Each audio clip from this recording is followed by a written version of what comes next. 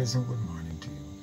You know the text says in Galatians chapter 6 and verse 2, bear ye one another's burdens, and so fulfill the law of Christ. Listen, when something happens to you and you get a chance to talk to somebody about it, somebody totally unrelated to what happened, and they give a listening ear to what is happening to you, it helps.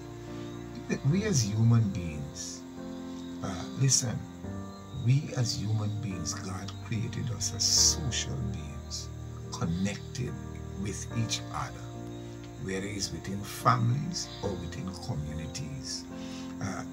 Talking with others will help you.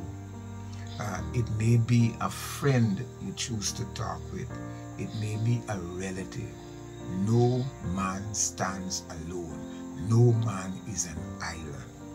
After you have spoken with somebody about a situation, if even the person has not offered suggestions as to how to help to get you out of that situation, it helps.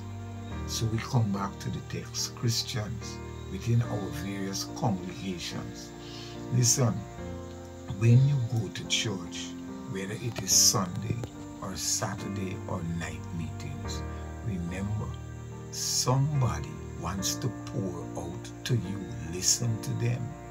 That may be the difference between a good night's sleep for that individual, or whether they toss and turn or get up and watching TV, watching games right through the night because they cannot sleep. So remember the text, Galatians chapter 6 and verse 2, which says, bear ye one another's burden, and so fulfill the law of Christ. Never you think that, listen, are you okay? I can bear all by myself. Is not one human being even that God created and put on the face of this earth.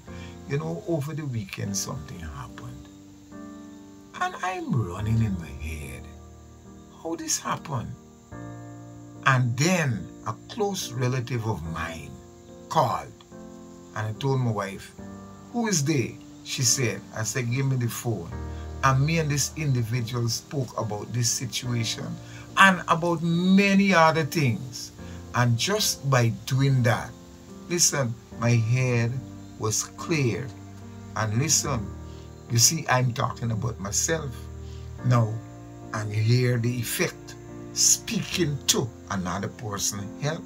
Well, listen, similarly, I need to make myself available from time to time to let somebody who has a severe problem be allowed to pour out to me. Let us be in the habit of bearing one another's burden. It will lengthen the life of somebody. God and Father, thanks so much for your goodness, grace and mercy. Guide us as we go through the day and help us to bear one another's burden. In Jesus' name I thank you. Amen. May God richly bless you.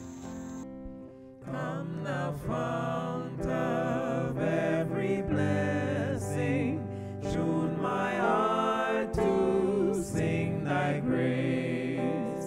Streams of mercy never ceasing, call for songs of loudest praise.